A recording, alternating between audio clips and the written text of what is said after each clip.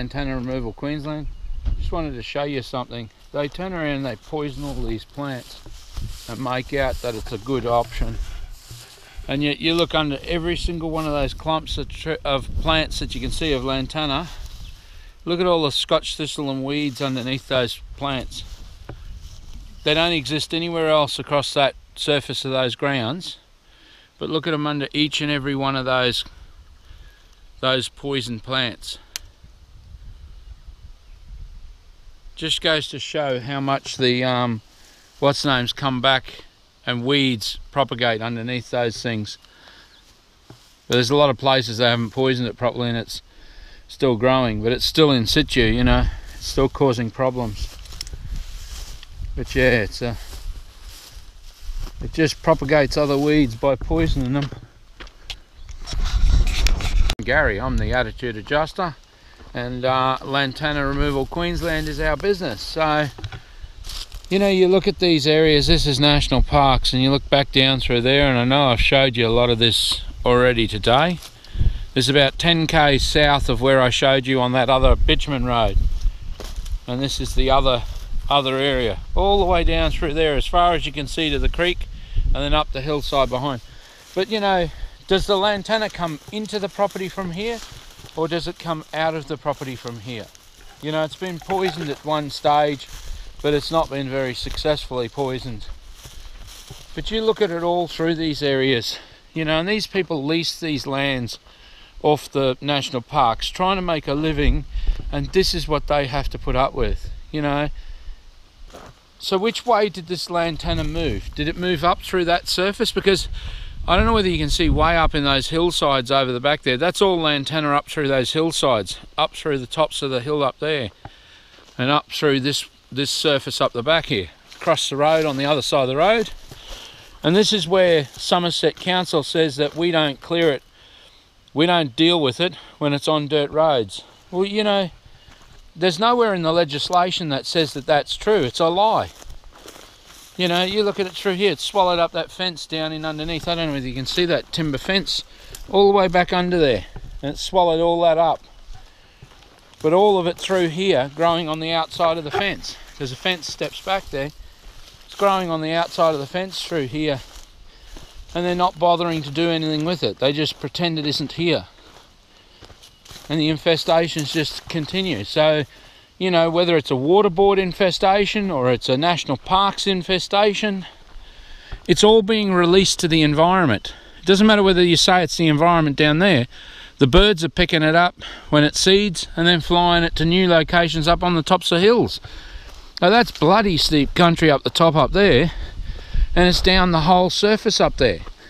It's stealing all that good grazing land and destroying the grasses and creating erosion where it's sitting.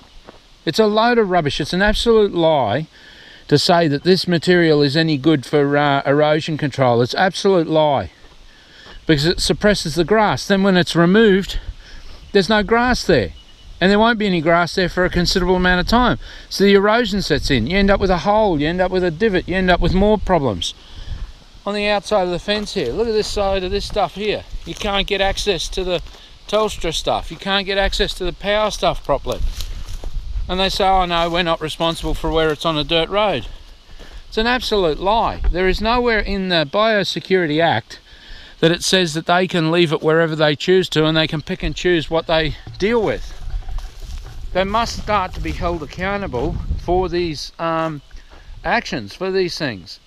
You know, it's just until we start to take an interest and then start to restore our environment so the grasses come back and stabilise the soil loss. There's huge erosion losses through all of these areas because these plants are sitting here and there's no grass on those surfaces, and there's no cattle looking after those grasses and helping them to prosper. All of this just gets worse and worse and worse as time goes on, and it goes straight up the mountainside over there and then continues on for 8 to 10 k's to the north. Look at it up there, up around that corner on the outside of the fence. And the poor farmer next door battles and battles and battles to try and keep his property, you know, under control with all these noxious and toxic weeds.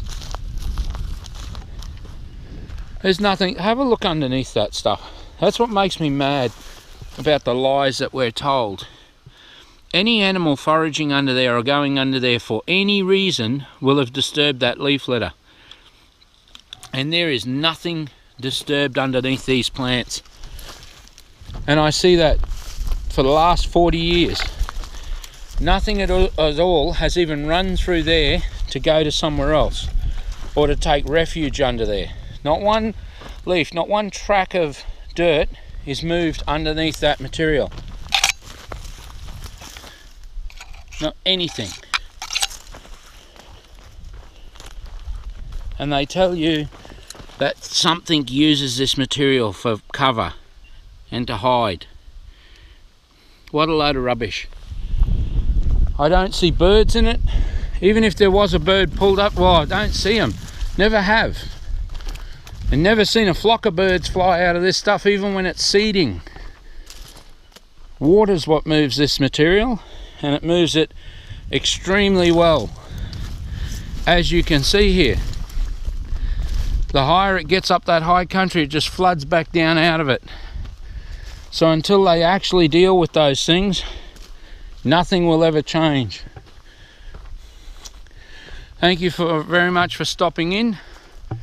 But boy, these national parks and these councils, SEQ Water, they all need to get serious about eradicating this material. It's just terrible. Anyway, I'm Gary, 0449 986 880. Lantana Removal Queensland on Facebook and on .com.au. Thanks for that. Drop by again soon. See you on the next one. So this is national parks on both sides of this road here, and all of that footpath area outside of the fence line, which you can just see a fence line there, is all council land. They're supposed to be responsible for this, but they tell the ratepayers of the district that they don't have to clean up Lantana on dirt roads. And there's absolutely nowhere that actually shows up. And these things are absolutely disgraceful. But which side of the road infested which side? That's a question you've got to ask yourself. Look at it way up on the hillside up there, all the way right up on the hillside, all the way across there. And then you look at Jolie's side there, and inside of that road on the other side. So how's this material not being released to the environment?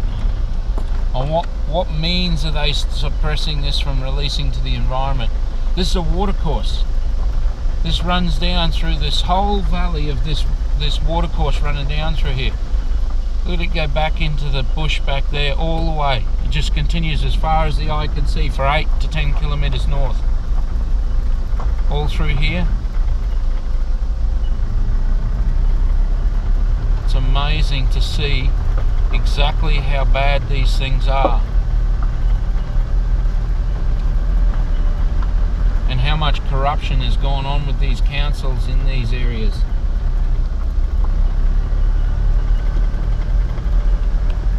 They collect the rates for it, and they don't do any of the work at all.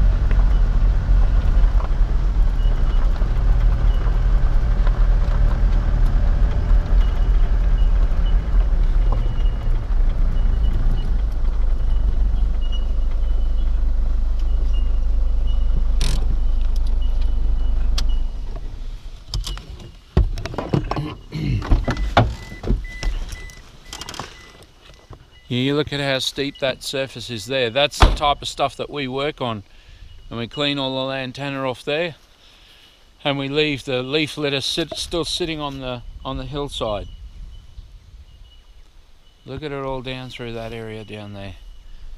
And look at the Scotch thistle from all the poisoning. It's one of the things that really seems to show up a lot when they poison heavily around areas. But it's very disturbing when you see just how bad the watercourses are choked with it all along that fence line. and all through this watercourse. All of this tobacco and other vines, weeds, lantana.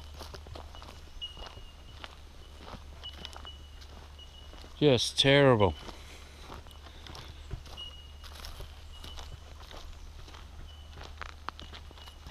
And they're just not accountable. This is a watercourse. And look at how full of the lantana it actually is.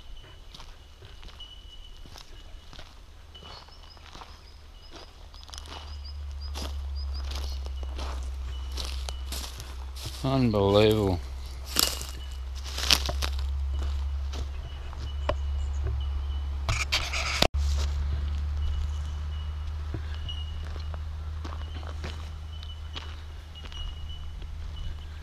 That's the side of the road, is all of that lantana there. It's outside of the fence line that the council says they don't have to clean up.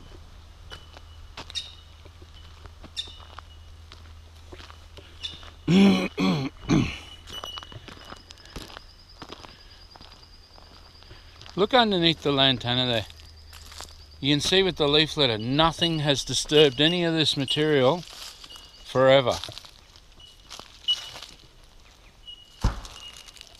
No, bring the car. Bring the car. Is it? Talented man like you, I would have no problems believing you could. Nothing. Nothing's been through there and underneath those bushes, bothering to do anything under the bushes. So it just continues on one side of the road, straight through to the other, and continues north and south for hundreds of kilometres. And nobody says a word about this. Look at it here.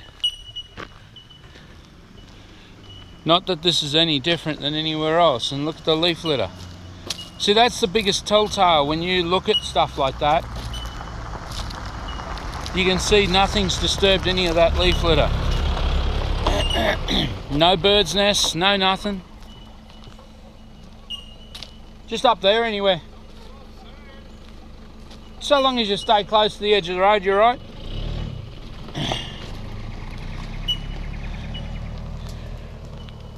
And the buffer they cut, and then it just goes back up into the hill all the way north. Look at it over here.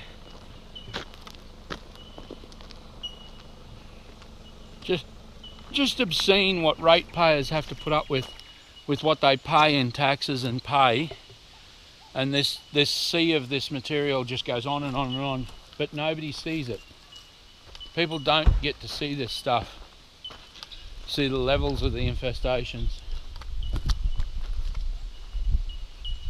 You haven't got any problems with that. That'll, you know, like as long as you don't spin the tyres, this sort of material is fine. Wow. What? You should. See the snake track?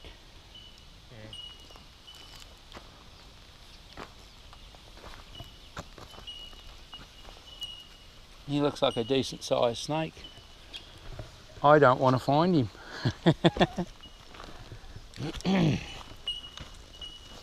Yes. He just goes on.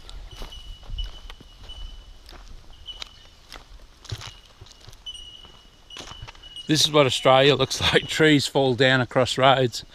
And that's what happens. They just get chopped up to the minimum they can to get access, and then that's where they're left until something else happens. And you look at how many of these dead trees are standing here. I would be putting those suckers down before somebody wears it like this one would have.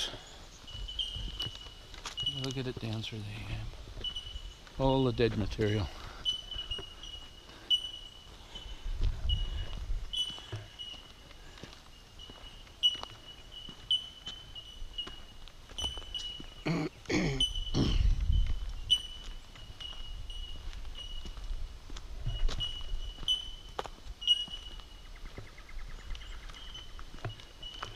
Nothing's disturbing the leaf litter in all those areas. There's nothing lives under, forages under this material. So therefore nothing goes in there after it chasing that material. It just keeps on going and going and going, you know. Nothing uses this area. It all gets moved off it. Can't use the water resources because half of them can't get down to those areas.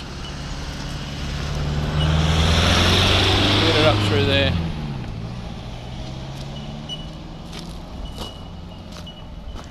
You know, when Mr. Scott Morrison has a look at these videos, you know, I hope he understands that I'm not the enemy, that I really don't dislike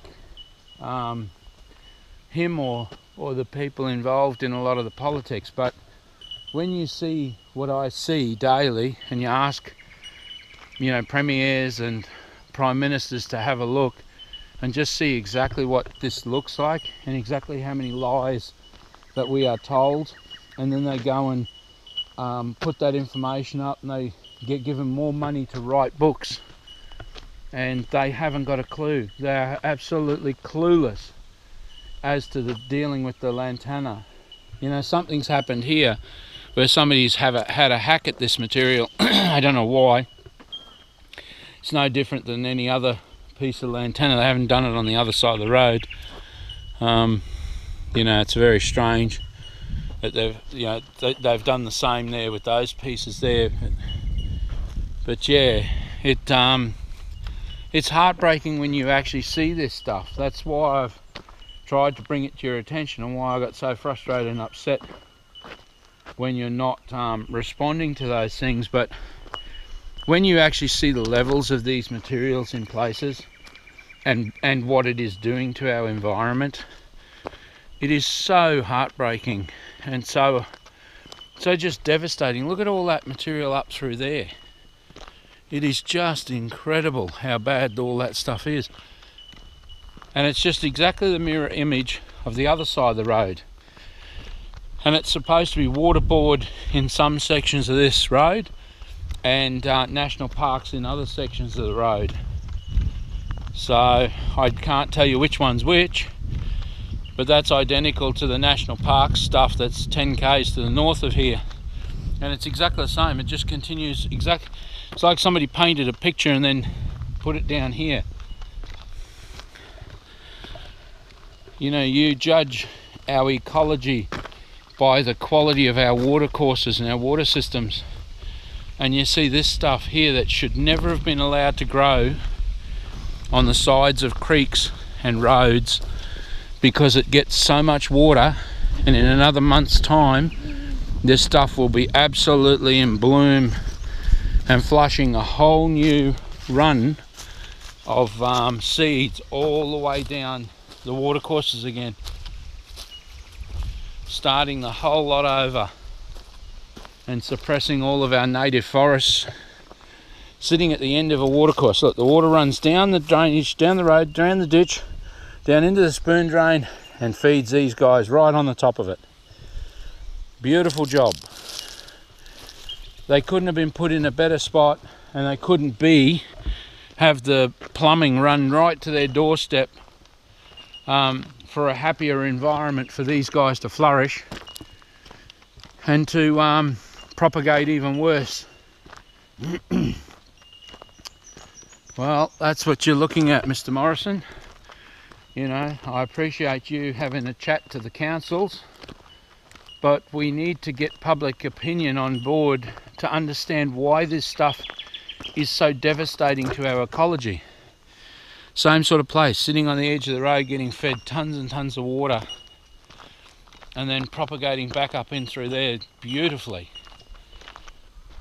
And these people are leasing this land off the national parks to try and earn a living off, and this is what they're having to deal with.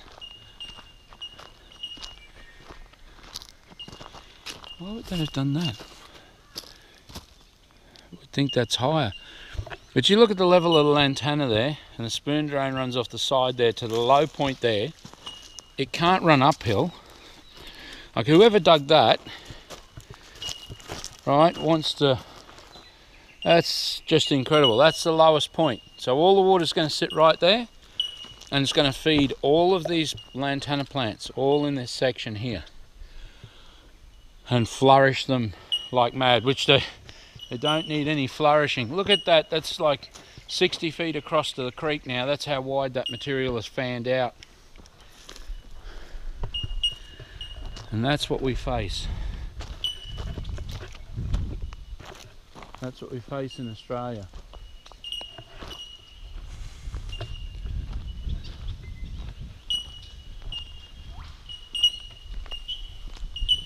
The councils, quite honestly, but look under there, when you look back and you see, normally this is winter, so, or just the end of winter.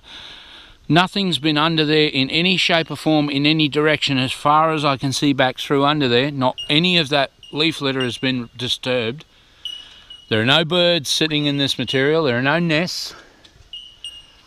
And as far back as you can see, that's just lantana, waiting for the rains to come in the creek system, in the watercourse system. This is all a watercourse. This whole thing back to that steep cliff face is a watercourse.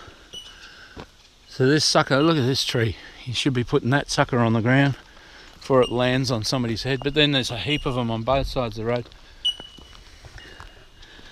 But look at that. Just as far as you can see back under there, and nothing's been paddling around under it. All of the Australian ecology, all of the Australian fauna has been, moved out of these areas. Terrible.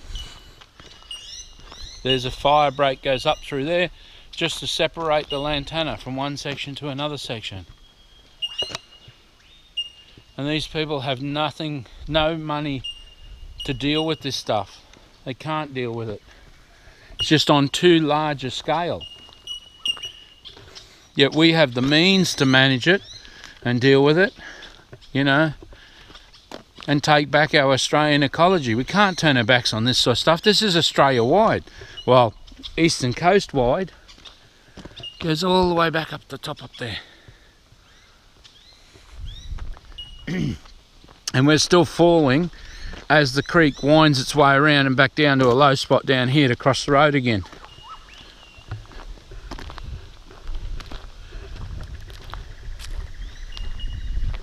Nothing through those areas, just more and more of the same.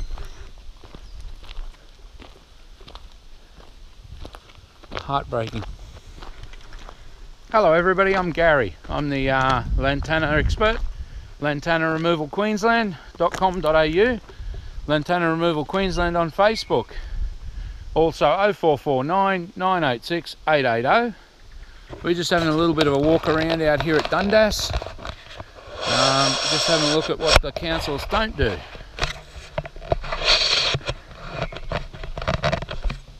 Just having a look here. All in flower, all ready to start, getting ready to go to seed. And that's, look at the size of the wild tobacco bushes down the back there. All the way down to the watercourse. And all the way down along both sides of the road. And that's what it looks like out in my world. And like I've shown so many times, look at the leaf litter. The leaf litter shows you if anything has ever tracked through that material. And as far back there as you can see, for the whole way along the road, there's nothing's been through that material. Let's go down. Anyway, no, just go down there, I'll catch up to you. You look all down through there. Not any leaf litter in any part of that has been disturbed. So it shows you all of the native species have long since gone. Look at it all along the sides of this high side of this bank, where the council's only hit it with the blade of the grader as they're going through. All the way down there, nothing's been disturbed or bothered. Just all exactly the same. Fences are down. How does anybody make any living out of this stuff with the national parks and with the councils and this sort of conduct? And this is my world, Mr. Morrison. Prime Minister. This is why I keep writing and why I keep trying to bring it to your attention of what's happening in our world out here. And it's shocking. It is absolutely shocking to see our wildlife removed from these terrains where they would have inhabited. And national parks is supposed to be a, look at it go up the back, up the steep cliff face up the back into the national parks. And yet their system has been doing the same thing all the time. They've never ever done anything different. They burn our forestry out, it gets weaker, kills all the animals because they have to backburn to the main fire. It kills all the animals. All the fencing's down and laying everywhere. And look at it up through there. Nothing's been through that area. All through the watercourses. You know, you cannot allow this material to grow on the sides of watercourses. It's illegal to release this material to the environment. And yet you look at the levels of this infestation. 10 k's to the north of here, exactly the same as what it is here, and 100 kilometers north of that, still exactly the same as it is here. And I'm the bad guy for bringing it to people's attention. I'm the criminal. But what else can you do? You can't keep pretending. Look under the material there. Nothing has been through there. Nothing lives in there. Nothing, nothing, nothing. No bird's nests, no birds, no nothing. If they come down and eat the seeds, they'll die exactly the same as the cattle and everything else do eventually. Their liver will fail and they die. But in the meantime, they fly these seeds uphill against gravity and drop them up the top of the hill. And then what happens is all this material floods back down 10 times faster. That's how we got to where we are now. And why I say, in the very near future, we are going to quadruple this material in the next 10 years under the Department of Primary Industries, the DAF, and Biosecurity, and the Department of Natural Resources, Mines and Energy. We will quadruple it in the next 10 years under their management. Look at this stuff here. That's a watercourse. That's actually a creek. What lives in there? What lives up that side? Hey? It's just a complete wall of Lantana all the way through there. You know, if they have to burn out areas